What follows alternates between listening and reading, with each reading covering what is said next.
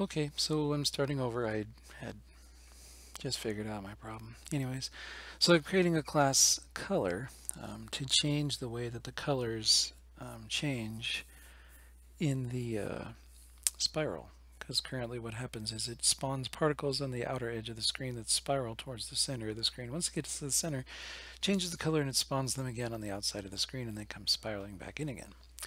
So my thought was that we only need to define a certain amount of colors for what are currently on the screen or currently being used. Or actually, we just need to define another phase for.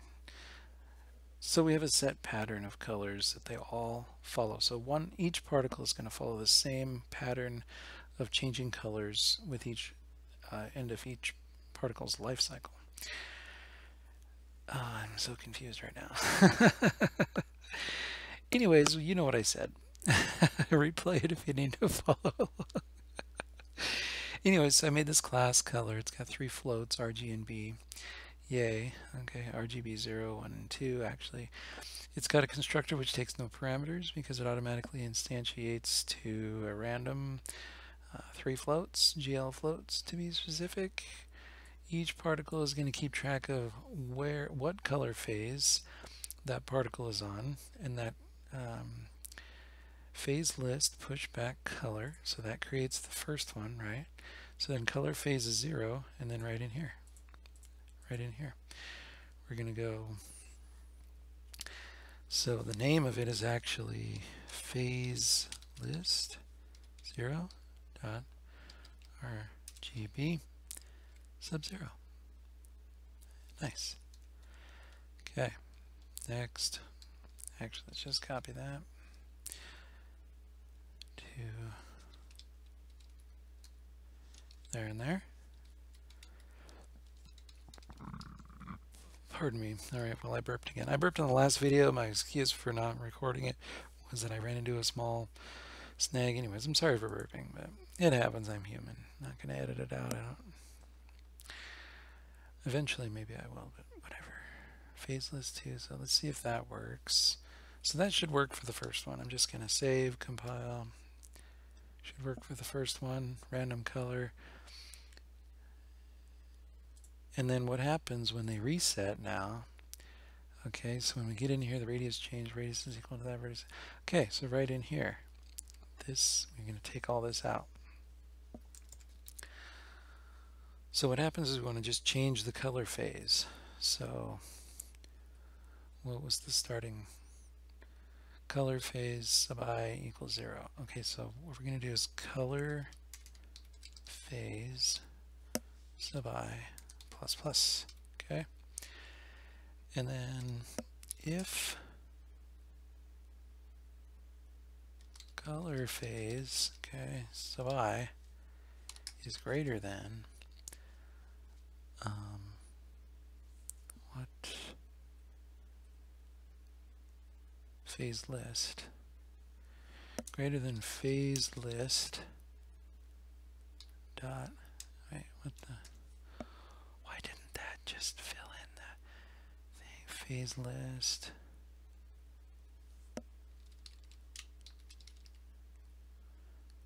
how come that's not IntelliSensing for me and it's not? Why not phase list?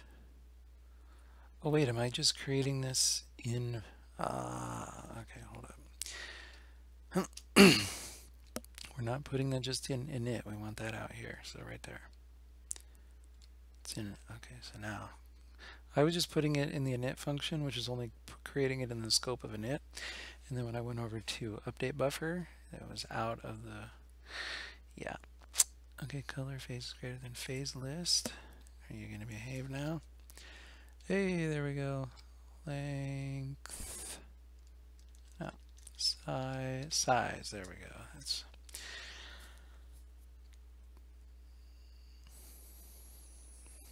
-1.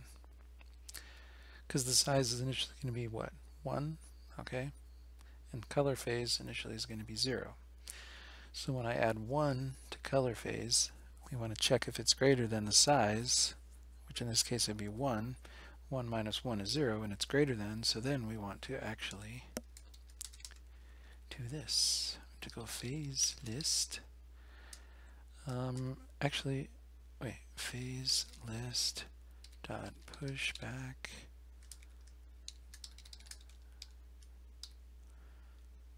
So that creates another one, and then we're fine.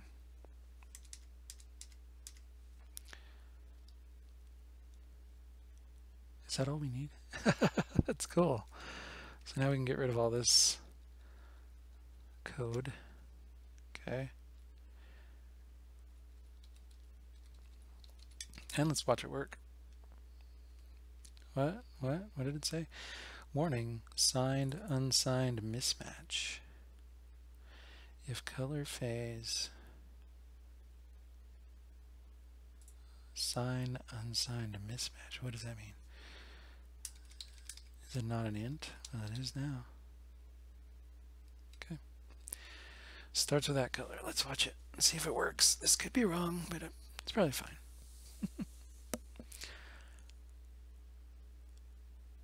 Is there another color? What's happening? Oh wait, I changed the color phase, but I didn't reset the colors. That would kind of be important, so duh. So right there we need to reset the colors as well. So we need to do this. So in the initialization we just use the 0 with 1. Okay, either way we're going to be able to do this right after this. So phase list.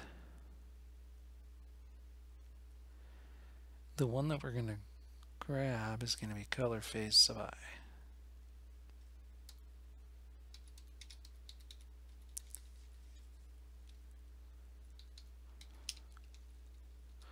So we're just going to go right into here.